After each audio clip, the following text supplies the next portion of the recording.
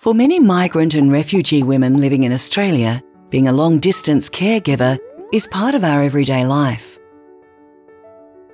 Long-distance caregiving means providing care and support to a person who lives far from you.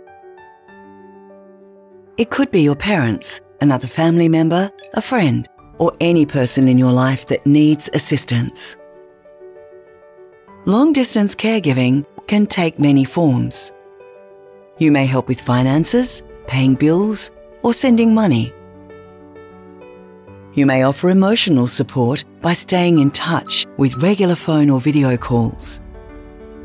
Sometimes you might be expected to provide practical support like organising in-home care or arranging medical appointments. Caring for those who are far away can affect us in many ways. It can make us feel good and give us a sense of fulfilment. Other times it can be challenging and it may impact our mental health. You may experience guilt for not being there or because you can't provide immediate help. Or feel grief because you miss that person. You may feel anxious about not knowing if the person you care for is okay.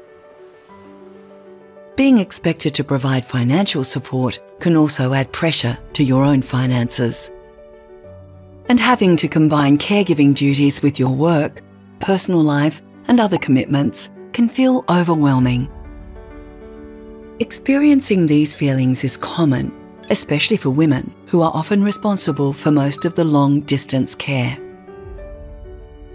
So, how can you look after yourself? You can start by acknowledging the impact that long-distance caregiving has on you. If possible, try to make time for yourself. You can talk about what you feel with people you trust, such as friends or relatives who are long-distance caregivers too. Connecting with others who have experienced something similar can be helpful. You can also look for community groups in your area or online. You can seek help from mental health professionals. Your doctor can check if you're eligible for lower cost services. And don't forget that your caregiving efforts are valuable, even from a distance.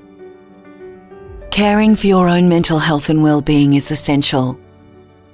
And it's okay to prioritise it because you are important and valuable.